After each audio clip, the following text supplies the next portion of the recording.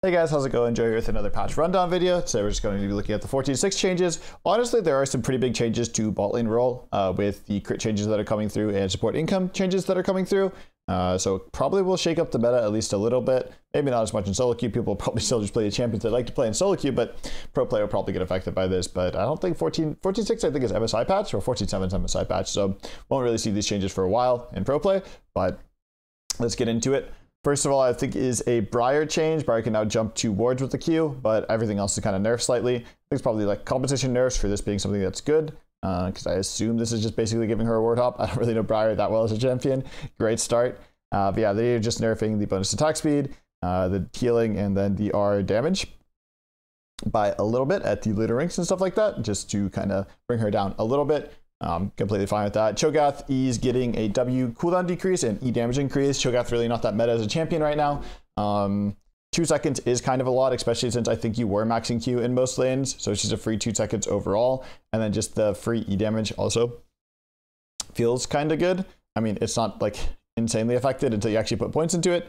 And even then, it's not really like a massive buff or anything. Just a small buff. Probably won't change Cho'Gath too much as a champion. This is the much bigger buff because you're now able to get basically 2 of these per wave rather than, well, you'd get 2 kinda, but it's like kind of hard to always get 2. But the cooldown feels a little bit better for sure on that.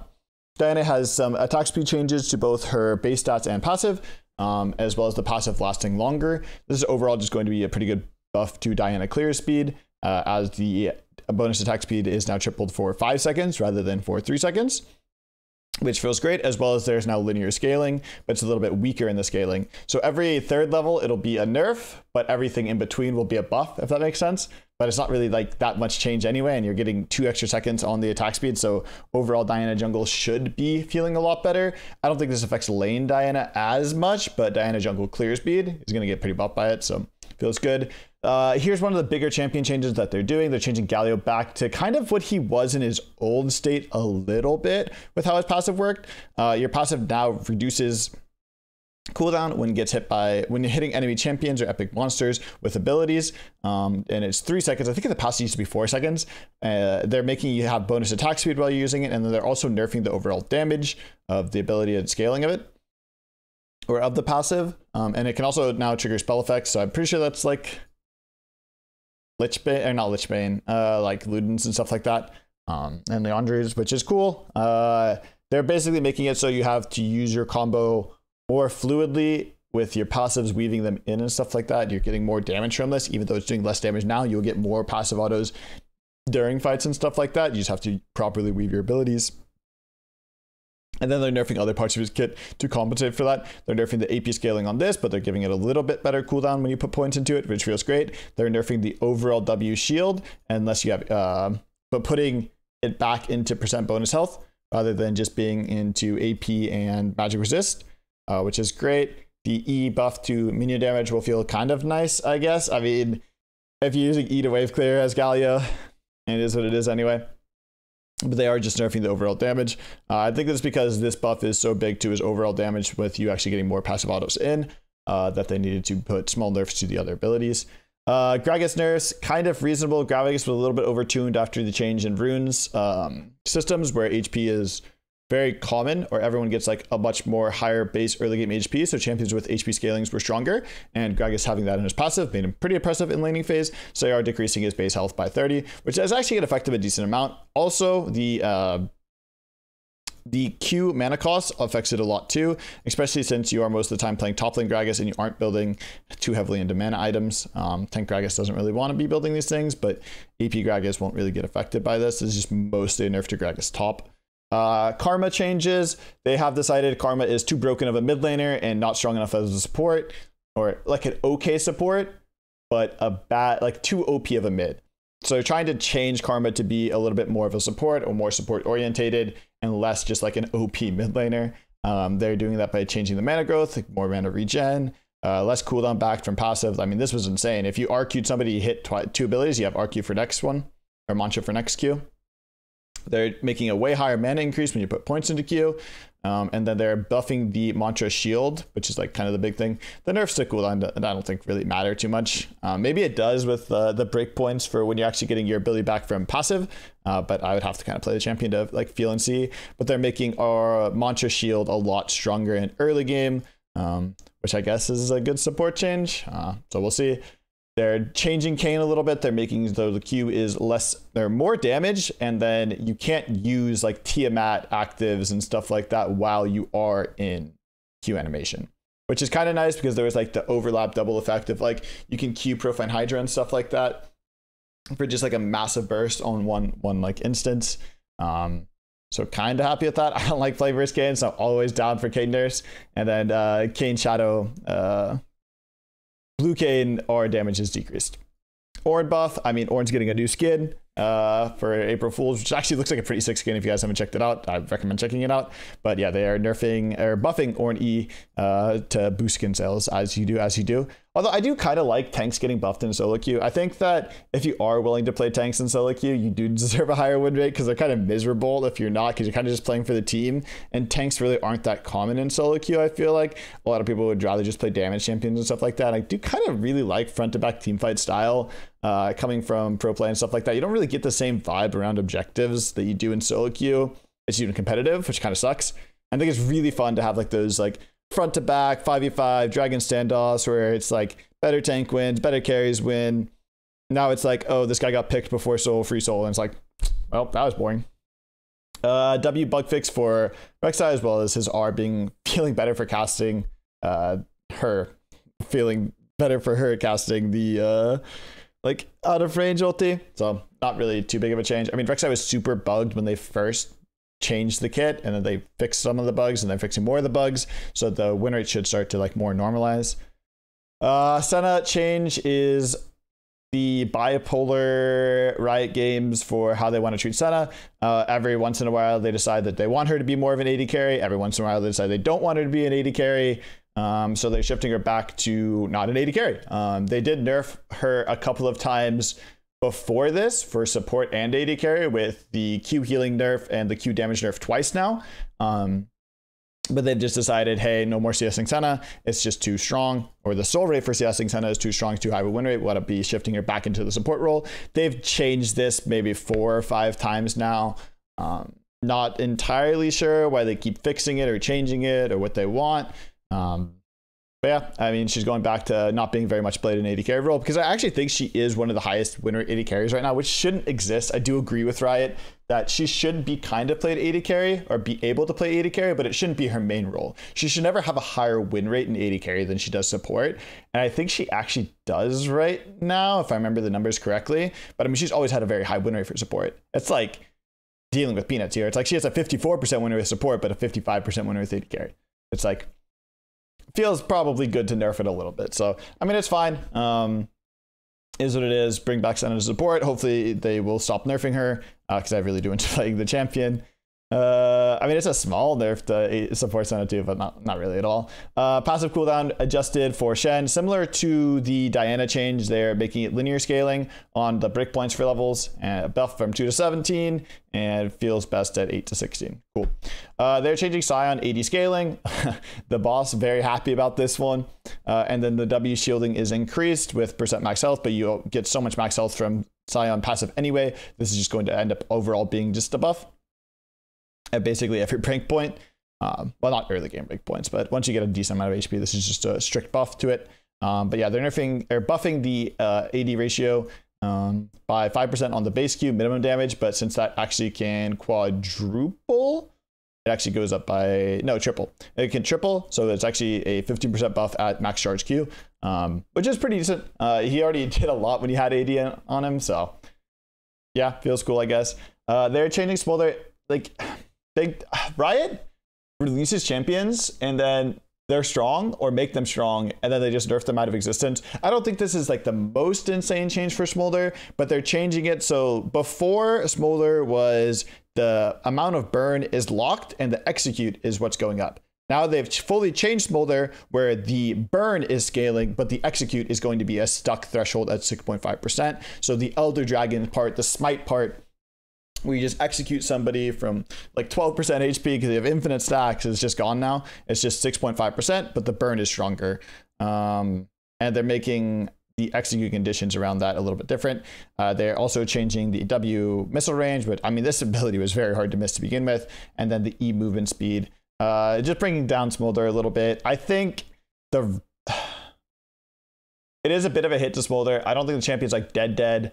I think I would like Smolder to be more reliant on stacks and making later game breakpoints. I think you can get the 225 stacks too early into the game if you're winning, or in most situations if you're not punished or anything like that. I think that was kind of what I didn't like about Smolder. I think I like having the scaling execute. I like the champion being some like late game beast that like, oh, we have to kill Smolder or we just lose the game. I think it hit the breakpoint too early, and that's why it was OP to me, or like why I didn't like playing versus Smolder.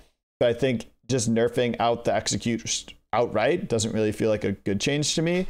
I mean, it is a good change. The champion is nerfed. It was too strong. But I feel like they could have approached this in different ways that would kind of feel better, but maybe not better for Smolder. I would just like it to be stronger. I want it to be stronger later rather than getting its late game power spike in the mid game. And that's just my take on it. I do like infinitely scaling champions. I think they're really cool. I think the concept of Smolder was very cool.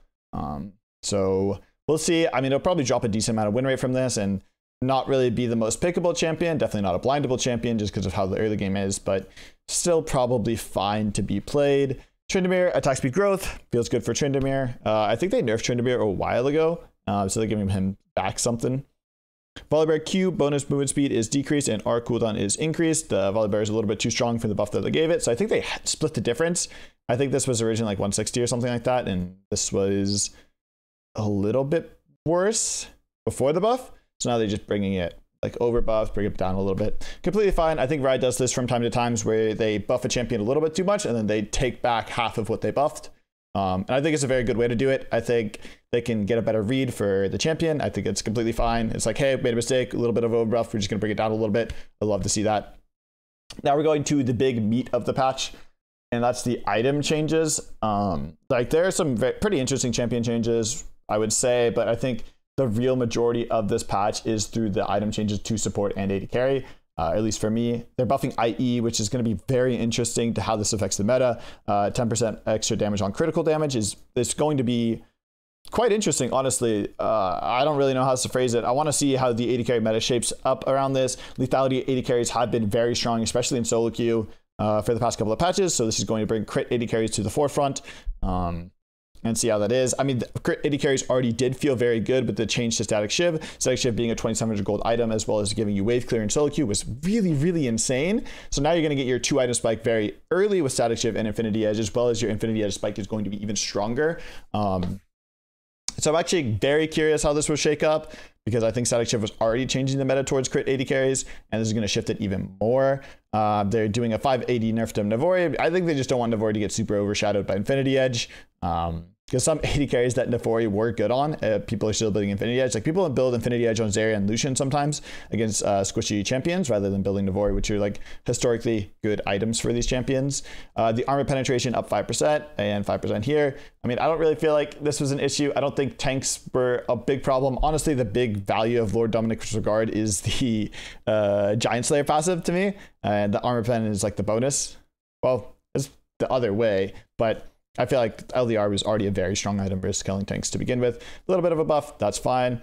They are making early Doran's changes to junglers. You will no longer be able to purchase it if you have purchased World's Atlas, Runic Compass, or Moss Sumper, the jungle items. Basically, they don't want junglers and supports to be building Doran's items.